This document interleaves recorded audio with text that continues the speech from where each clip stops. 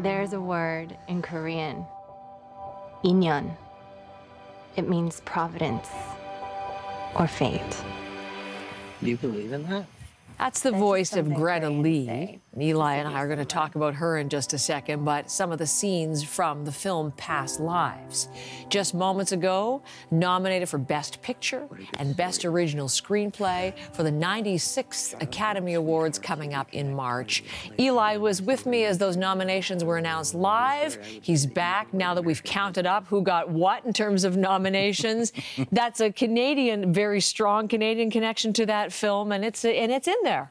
I mean, Past Lives is a movie about how we move through the world and how we move through our relationships. And it starts with these two very close friends in Korea. They're growing up together and they have this kind of connection with each other, and then they reconnect online, but then their lives take them to different places. And there she is later on, played by Greta Lee. She's married now, but then this friend from her life comes back into her life, and these questions are posed. And Celine Song, who was a playwright, who wrote the screenplay, who was Oscar nominated this morning with a Best Picture, she saw people meeting in a bar. And that's what inspired this amazing story with universal resonance. So Past Lives, one of the beautiful kind of Canadian little, underdogs that is breaking through right now and just appealing to so many. But Greta Lee did not get Best Actress nod, so we were talking about that.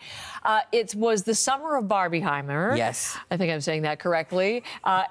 Barbie won at the box office. Oppenheimer is winning as far as the awards go, and certainly did again in terms of number of nominations today. I think you're going to hear a lot of people talking about Barbie and talking about the fact that Greta Gerwig overlooked in the directing category. Margot Robbie, Barbie herself, overlooked in the lead actress category. Ryan Gosling also in there for I'm Just Ken. Maybe we'll get to hear that during the Oscars. But, I mean, Barbie doing quite well, but it is that strange thing where you're applauding the success of this $1.5 billion pink box office monster, and yet Greta, who is so critical to the vision of, like, how do you bring a doll to life and find something to say. American Ferrera was nominated this morning as supporting actress. Remember, she has that amazing speech about what it is to be a woman. But Greta Gerwig, not in the mix. But let's move on to Oppenheimer, because that is, in terms of Barbenheimer, it's all Oppenheimer this morning. 13 nominations. 13 nominations, all the major categories, all the major actors.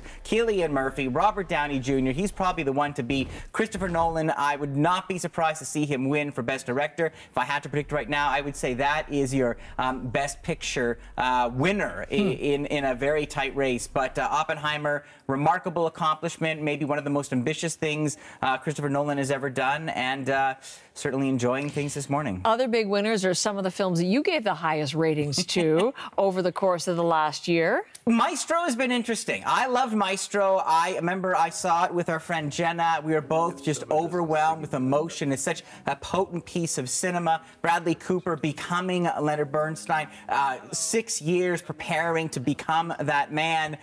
Doing very well this morning in terms of nominations for Bradley, and Carey Mulligan. Carey Mulligan as, like, really, that amazing kind of tortured love story, the woman who was always in the wings. So Maestro doing quite nicely. I want to move on to Kill a Tiger. Getting back to some we have a lot of Canadians to talk about this morning. To Kill a Tiger is a harrowing documentary about a father and his daughter, 13 years old, is raped. And in this small town, he's essentially pushing back and pushing against that code of silence and leading, it almost looks like at times, an investigation. This is from Nisha Pahuja. She's born in India, moved to Toronto at a young age. This is a National Film Board co-production, and it is nominated this morning in the documentary category. That is fantastic.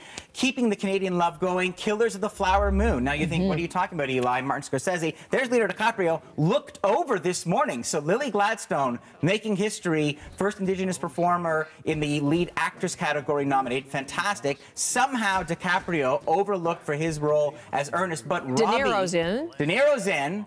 Scorsese's in, but Robbie Robertson, the musician we love, he loved Scorsese, and Scorsese, we don't even realize how tight that bond was. Scorsese was heartbroken when Robbie died, and yet he managed to finish the score for this remarkable film, and he is nominated this morning.